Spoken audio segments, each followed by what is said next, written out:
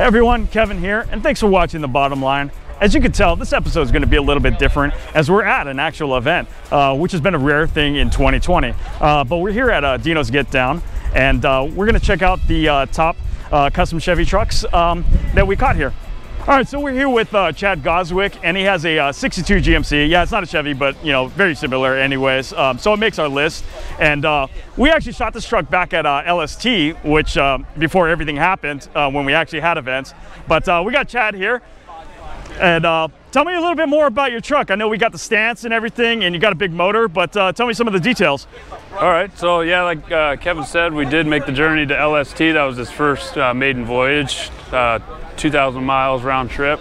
Yeah, and I think you actually drove the truck there. I did. And I think through all weather, rain, and everything that goes on with going, you know, across states. Absolutely. So you mentioned the motor, so we'll get right to that. It's a big block, Edelbrock carb, super basic, no power brakes, no power steering. It does have a rack and a bare brake booster. Chassis work is built by Brooks, so it's all custom one-off, and it has still has X-frame in the middle, which was unique to the 60 to 62 Chevy trucks. Now, what do you got for these rollers? These are GM Transit wheels, 22s, rolling on the Nitto 420Ss. Awesome, love them. Quiet, smooth, wouldn't run anything else. Then to keep track of everything, I don't know if you want to hop in there. We got the Dakota digital gauges with the Pro Performance GMC adapter. So for you GMC guys out there that want to run digital gauges, right there. AccuAir controls the ride height. The back VT tank with 2 Viair compressors, and all the line works by Jason over at Arizona High Test. Yeah, and I think some of the reason why we actually like this truck so much is that it is a 62, and he's had a different chassis than most guys do with C10s, so it's a little bit more difficult to deal with, and he's did an amazing job. So thanks for showing us around, Chad. All right, thanks for having me. So another one on our list is this 55 crew cab that was built by Pure Metalworks. Earlier, well, actually last year it debuted at SEMA, but it makes our list because, I mean, it's still pretty fresh. But we're here with Dan, and he built the truck, and he could tell us a little bit more about it. How's it going, guys? So right here we have a 55 Chevy crew cab. It's something totally unique, totally different. We have a diesel platform, we have a GSI chassis, we got Raceline wheels. We've got the heavy duty front clip, which is flared. We flared the bed to match. We've done everything we possibly could to this thing to make it over the top, make it a little bit different. Yeah, and what I like about this truck is that it's very unique. Crew cabs are something very, very rare. I don't think GM didn't make one of these, right? GM did not make one of these. So it was another company that made them way back in the day. But Dan is actually, what he did is, you know, he found a couple of them and restored it, put his custom touches on it and everything, and made this creation, what you see here. And it's absolutely gorgeous. It's absolutely like one of my top trucks, I would say, all of this year, being around shooting and knowing Dan and just getting involved with it a little bit more. But tell me a little bit about some of the work that had to happen with this, and maybe some of the other custom stuff like a chassis. It probably had to be like one-off or something like that. It was one-off, yep. So the cab was an actual 4-door truck. So it was very crudely done, so we had to redo a lot of it, redo a lot of the sheet metal, make it all, get rid of the rust. We put the heavy-duty front clip, we widened the bed. It's got a GSI fully built custom chassis. They built it to our specs. We got a twin turbo Duramax diesel pushing about 1,000 horsepower. We've got a custom bed floor. We've got 24 by 15 inch wide rear wheels. We've got a lot of unique touches on this thing. Yeah, and I think as I remember, your story was that you wanted to build a truck. You had the idea of it, and nobody really had the funding, and I think you just kind of just went out and did it. Just you started your own shop or something like that, and then just made it happen, right? Yep. We started our own shop, and we had plans to build this thing, and we never could do it from scratch. And then we found the 4-door cab, and we really took off from that platform, and it gave us the motivation and everything else we needed to push this truck and get it finished up. Yeah, well, it looks absolutely gorgeous, man. Like I said, it's one of my favorites, like all-time favorites. Just what you did, not only necessarily everything that's in it, but the fit and finish, everything to it. It doesn't look like something that, you know, he just threw a bunch of parts at it or anything. It all flows together, and that's kind of a really big thing with trucks. But thanks for showing us around. So one of the other trucks that we liked was the 63 done by Eye Candy Paint Works, and actually Frank, the guy who runs Eye Candy, it's actually his personal truck, and he just finished it before the show. So Frank, tell us a little bit more about this truck. How did you build it, and what kind of details it's got under it? Well, first and foremost, I had to get Tray 5 involved. We came up with a game plan as to what we wanted to do. Had to have some intro wheels on there. We did 22, 24, billet, sent all the billet, sent all the suspension, all the Porterville suspension, bumpers, sent it all out to Pack Coast Powder out in California. They knocked it out of the park with some candy gold over some chrome. In the back, we did a tricky air bed cover, which goes up and down, which can conceal the trunk, or, you know, obviously expose the trunk if you want to come back here. The paint is Sherwin-Williams Ultra 9K water base, and on top of it's 6 coats of House of Color clear, and just sanded and buffed, 1,000 grit up to 2,000. Sweet, let's check out that trunk you were talking about. Yep. So tricky airflow, it's set up on some shocks.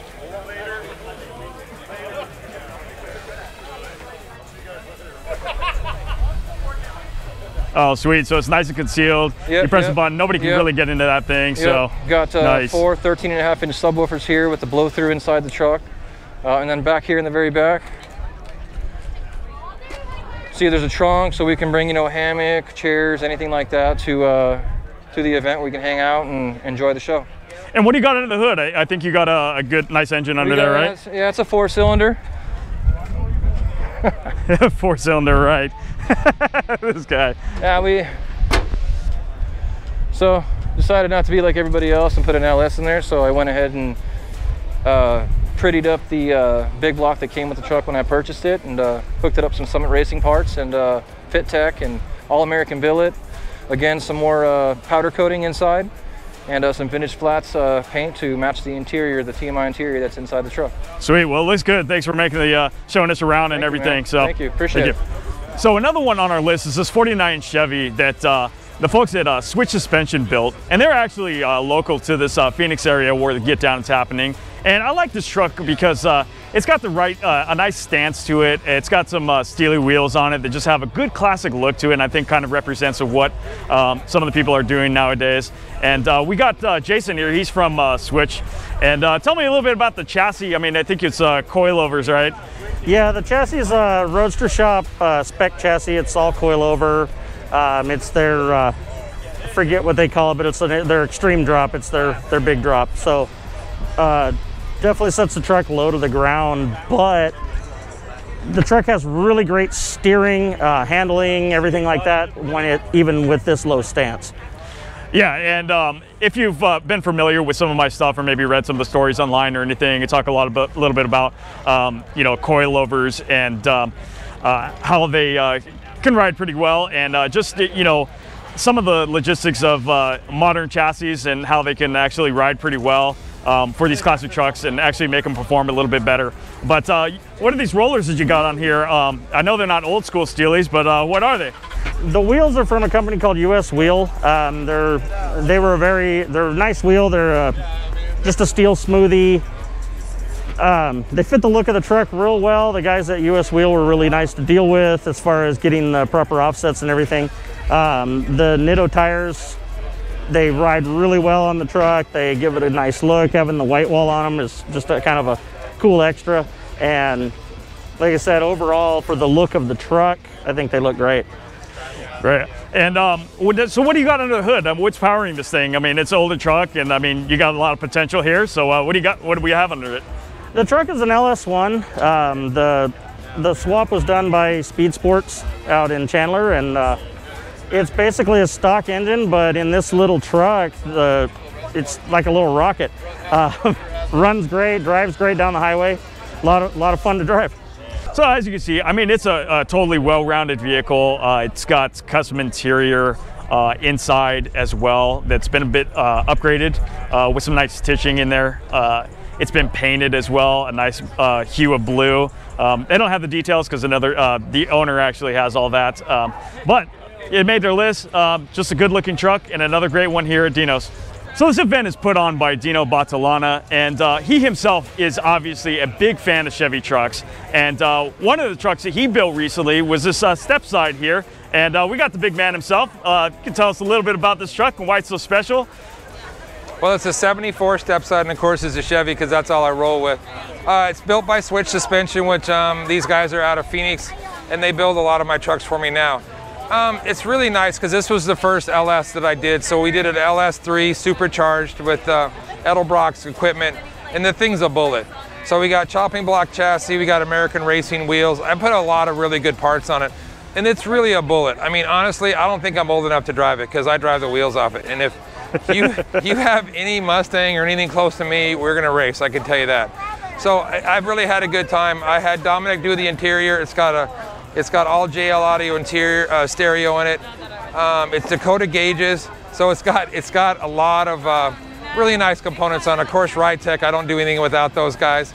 So everything in this truck right here it's kind of crazy. We called it the Black Widow only because, not that it was black, but when I got the truck from Sam, it came with about 400 Black Widows.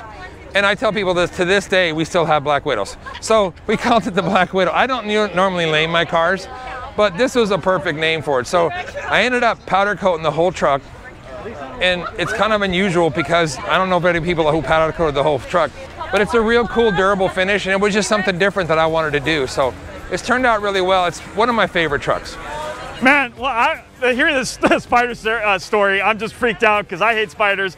I'd hate to be driving this thing and all of a sudden a spider crawls on me or something like that. That would super freak me out. But I know you also got the panel truck here, and that's like your OG ride. Oh, yeah. Tell me a little bit about that, how that came about and everything. So the panel truck that's behind me, of course, I'm rocking those Nitto tires. I use Nittos on a lot of stuff, and I actually like that tire. I like the fact that I'm not just doing a shameless plug for Nitto. I just like the tire. It has a really good sidewall. It has a great tread that you can get in different sizes that match front to back, and I like that. So I stagger wheels all the time. The panel truck's been like old girlfriend. I mean, it's just been one of my favorite trucks for a really long time. I got it about 35 years ago. It's one of the few trucks that I've had this long. I actually started doing service in it a long time ago. And then it kind of went to an evolution. It's the first truck that we ever did the Porterbuilt drop member, cross member on. It's the truck that changed, really, honestly, that front suspension. Well, he was the first guy who came up with this, suspension that now has come out to be in a lot of different trucks. So, I mean, honestly, the truck is neat. I love it. I still love driving it. It's gnarly. It scares old ladies. It smells bad when you drive it because it smells like gas, but it's just one of my favorites. Sweet, sweet. Well, thanks for giving us your time. I know this event's a little crazy, but you're a little bit busy here. But thanks, dude, and keep building them, man. I love the truck. So. Hey, and thanks for masking up, everybody. We'll see you next year. Finishing off our list is this '56 Chevy behind me, and Premier Street Rod actually just debuted it for this show, and you might be familiar with them as our first video we did with them at their shop, and we also showed one of their trucks called Snow White. But we have Ross here, and he's been working diligently on it. Tell me a little bit more about this truck. I think it had one of your body kits, right? It did. So this thing is, again, like a lot of the last few that you've shot, it's a 100% brand new truck. From the ground up, not one piece is original, it's all aftermarket, it's all our stuff. Starting with the chassis underneath of it, we went with TCI on this one. It's the airbag edition, so it has run the shockwaves. Still rocking AccuAir, even though they're not around. It's still got the CVT tank in it. This thing is powered by an LS3, 4L75 trans. Just a very cleanly detailed build. Yeah, and the color is a little bit unique. I know you guys do paint, but what color is that? It's the question of the day, my friend. Everyone has asked that question. What is that? What is that? So the next time you see a Honda Civic on the road, think of that. That is a Honda Civic. They call it Sonic Gray. Nice, nice. Yeah. So we're trying to make a Honda color look like. Yeah, exactly. Yeah. You never know. You know, you can pull these colors and everything. But I like how clean the truck is. I mean, I think you also with the paint, you put a little stripe on there. But whose idea was that? Was that kind of a last minute thing? Yeah, that was one of my last minutes. It was what, Monday? So 5 days ago, we decided to, yeah, let's just cut the top down and let's put some decals on the top of it, and ended up re-clearing and polishing the thing back out, and here it is. Sweet. I love the stance of it, but what are the wheels? What size are they and everything? What are the details on that? They are Budniks. That's typical. We're a good Budnik believer on when it comes to our wheels. It's a 20 by, I want to say 8.5 in the front and a 22 by 11 in the rear. And then you've got Nitto tires on this. I believe there are Invos on there. So the Invos actually have sizing that's good for staggered fitments like that are on this truck, and they actually fit pretty well and filling those gaps, and basically, you know, making everything good. You know, have the sizing, good traction, all that stuff. But yeah, awesome looking truck. Thanks for showing me around. Yeah. I know the owner's not around here, but yeah. He actually seen it today for the first time and blew his mind, man. It was actually a super satisfying feeling to see a smile on his face after it was done. Yeah, and so, I mean, once it's done, we're going to shoot this thing, so you'll see it on the website and everything. So stay tuned for more on this thing. Can't wait to actually photograph it, because it looks gorgeous. Thank you, Kevin. So that's our list of trucks. I hope you enjoyed everything. If you like this video, make sure you don't miss one by hitting that subscribe button. Also giving us a like. You like something on there that you want to get a little bit more information on, maybe that we can help out with, drop a comment below, and we'll catch you next time.